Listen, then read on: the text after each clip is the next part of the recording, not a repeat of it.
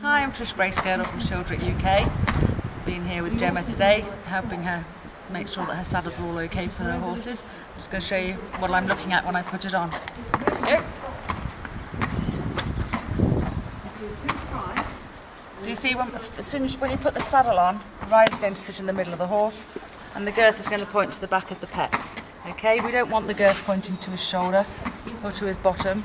We want it pointing to where it needs to be, to the back of the pecs. Okay, you can see it's nice and level, and it's the right saddle for this horse. And so just a quick tip for grooms when they're tacking up: if they've got the wrong saddle, they'll know because the girth doesn't point in the right place.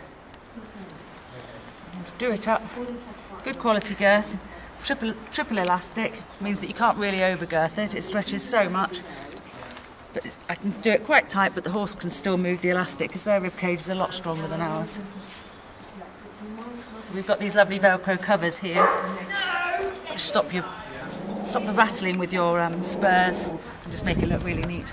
So you can see we've got the saddle. This is a nice flat seat cross-country saddle. The Childéric come up quite small, so Gemma's in an 18, but it's a bit like 17.5 in other saddles. And the reason is that these heads of these saddles, the trees that Luke makes, are so much bigger than a normal traditional tree. So we've got much more in front of the rider. The points are set way back here because obviously everything we do is trying to get the horses to lift their shoulders. So with these saddles we're going to free the shoulder up. We've got lovely soft panels through. They're shaped specifically for the type of work and the type of horse that we're fitting.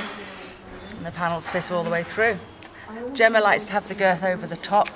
You can't have it underneath, but it means that she doesn't know it's there, but it really wraps it around the horse. She doesn't want to know she's got a saddle on. She just wants to get on and do her job, which is to get her customers' horses around the big jumps and the big events. So we have the back block. You don't have to have it. Most people do though, just in case. It's just you don't really notice it's there. And these you can have as big or as small as you like, but you don't really need blocks. If you've got a well-balanced saddle, you don't need them at all. So that's the saddle, and we've got here. This is quite a new thing that I've been putting on for them. This is for your airbags, so that you don't have to, because these are so wide across the top front here, the lanyards that come with the air jackets just are too small, so it's much easier to put it on here. So that's attached to the tree, nice and strong, and it's nice and tidy. Thanks for watching. I'm Tricia Bracegirdle from Childéric UK. This is the Luke Childéric Model CFAT cross-country show jumping saddle. Hopes to see you soon when you want to try one.